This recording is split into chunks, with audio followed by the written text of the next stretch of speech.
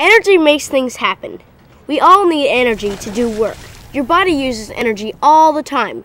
Whether you're running around, playing, or even sleeping, you are using energy. Energy is actually the ability to do work. The energy that something has determines how much movement it can give to other matter.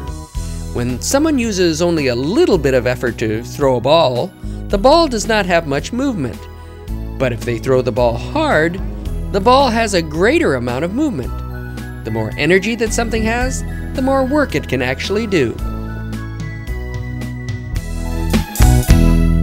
She's gone, you get it? Come on, kids.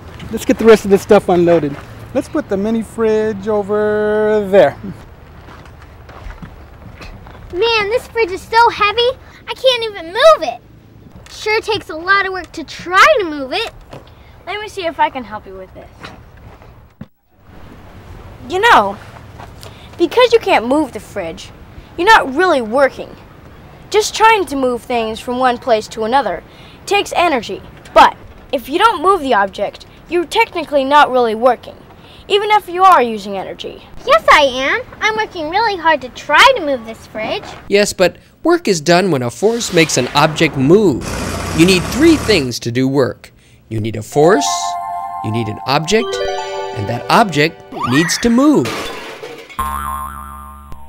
For instance, when I pick this up and put it on the table, I am doing work because I am the force that moves this to the table.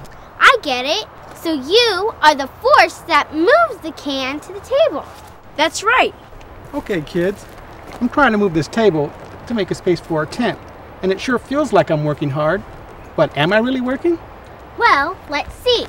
You're using force to lift the table, which is the object, but the table isn't going anywhere. It doesn't have movement. So I guess even though it's a big job, you really aren't doing work? It sure feels like I'm working.